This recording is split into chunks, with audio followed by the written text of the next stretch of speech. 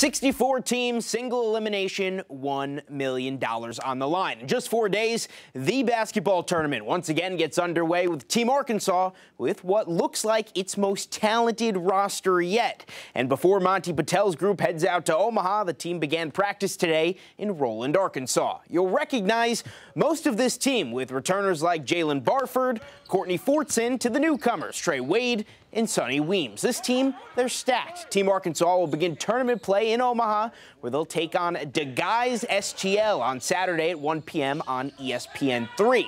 Last year, under first-year head coach Monty Patel, Arkansas won its first-round game before being upset in the round of 32. So this year, with some more experience under their belt, this group truly believes they have a legit chance to make a run toward the top.